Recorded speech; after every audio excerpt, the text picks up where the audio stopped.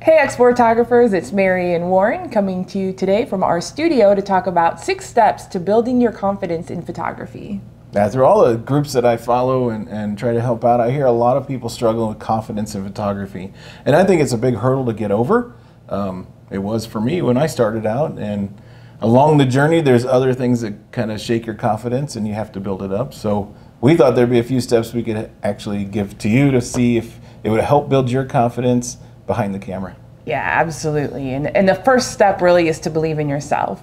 You really just need to believe that you can do it. So every photographer starts somewhere. Every photographer picks up the camera for the first time, and you're going to have some really bad photographs before you're going to have some wild pictures.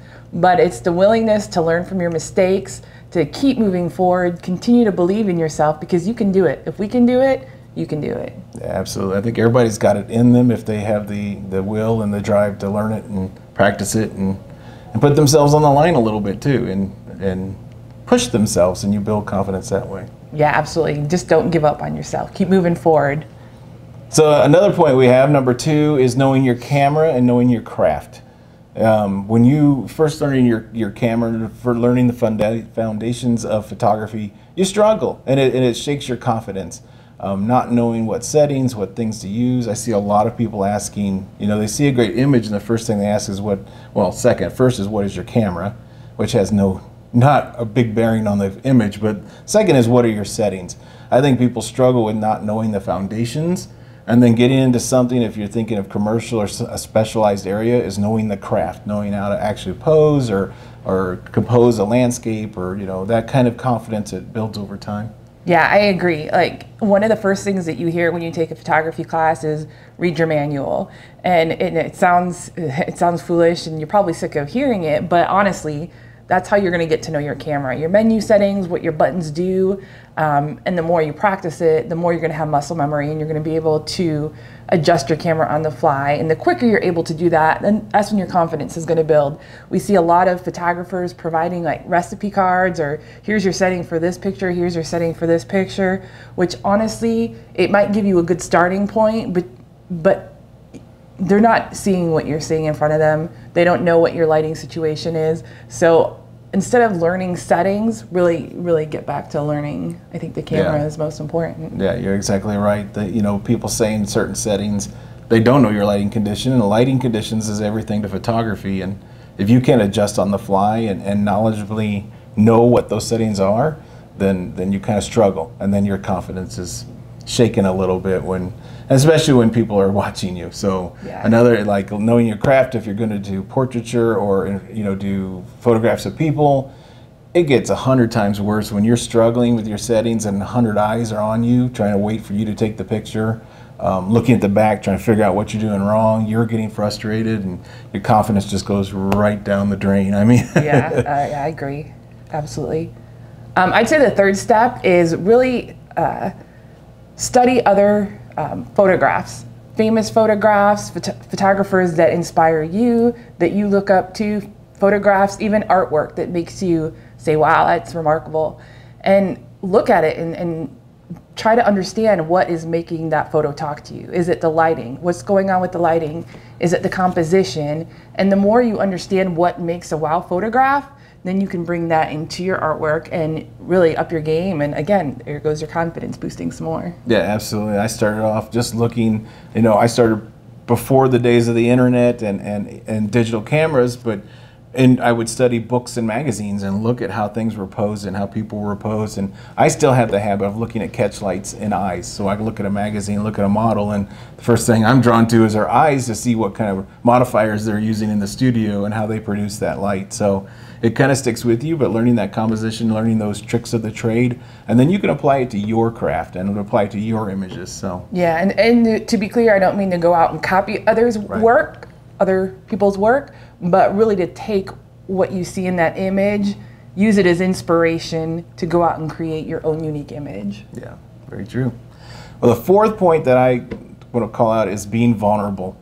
And it's a hard thing to do, to get outside of your bubble and be vulnerable, but put your images out there for people to critique.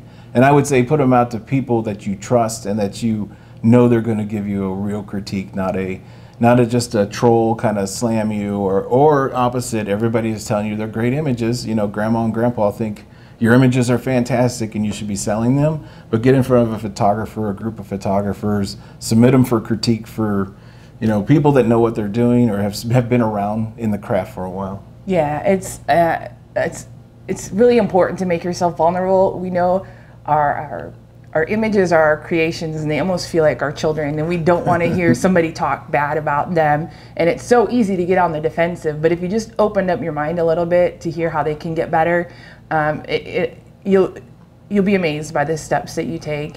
And one thing I say is I actually paid somebody that really inspired me to critique my images. And I thought I was gonna be told, oh, you're doing a great job, I love your work, and that was gonna make me feel so good. And instead, it went quite the opposite way, and it tore apart my work. And I'm gonna tell you, it did hurt, but what I took from her feedback and applied to my future images only helped to make me a better photographer. So you need vulnerability. It's a hard thing, but it's gonna help. Yeah. And it makes you grow as a photographer. That's the biggest thing. Is I know it hurts for the moment, kind of like a shot, but it's going to better you off in the future as you're going through the journey of learning your craft. Yeah. And with that being said, you know, looking for people to critique your pictures, another, maybe the next 5th step would be to find a mentor. Find somebody that is willing to kind of take you under their wing, show you the ropes. It helped a lot for me. With wedding photography, portrait photography, a lot of people get a camera, they say, oh, I'm going to start a business, I'm going to go out and shoot.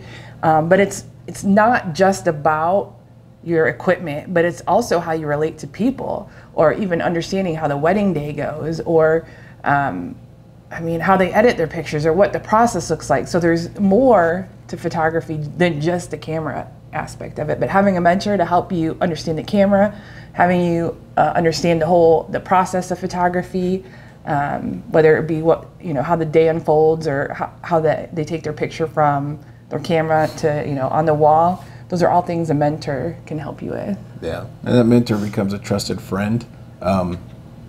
Your friend could be your mentor, right, friend? Yes, you're definitely my mentor when I got into it. We lean on each other all the time about our images and what we're doing. So, yeah, finding that mentor is key. When I started wedding photography, I had 15 years of playing with the camera and being a photographer, but I went and studied under another photographer for 2 years for free just to learn, like Mary said, the pace of the wedding, how you interact with people. There's so much when you start to do commercial work and you have to deliver for other people that you better be prepared. And that 2 years really built my confidence. I was confident enough to go out on my own at that time with the support of my mentor, and it just built confidence being in there. And honestly, when I started, I was still a nervous wreck. Even though I'd been spent 2 years in front of brides and grooms, I was sweating bullets because back then it was a film days, and you had to nail it, you had to get it right, and you were on the spot, and you had 100, 200 eyeballs looking at you the guests. So you had to not only be professional, you had to be able to deliver the pictures, and you had to be ready to go. So it was quite a challenge. So yeah, and I would add to that, and it doesn't have to be going into the professional realm that you need a mentor, but even if you're just looking to improve your photography, one way to find a mentor is to surround yourself with people who really enjoy the hobby.